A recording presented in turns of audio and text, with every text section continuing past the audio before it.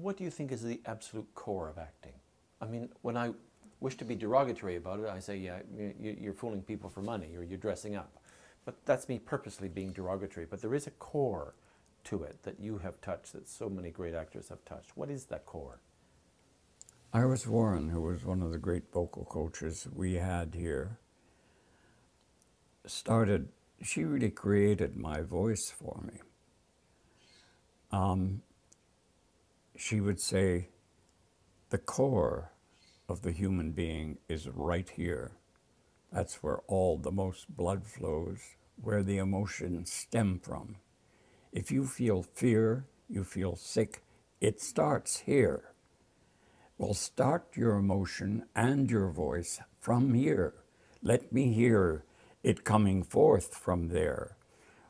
That's reality. That's where the pit of reality lies, and work from there. Your mind will help you do that, but always be able to feel it at your core, in your very being. And if you haven't experienced it before, you can experience it by creating it within yourself.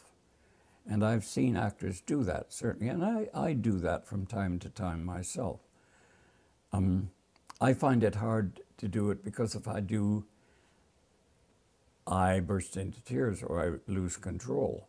Well, learning how to do that and keep control, then you're acting reality.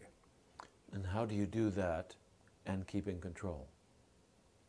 When you Be absolutely sure of what you're doing, of the text right. and material that you're using. Be very sure of that. Then you can start to employ the body itself.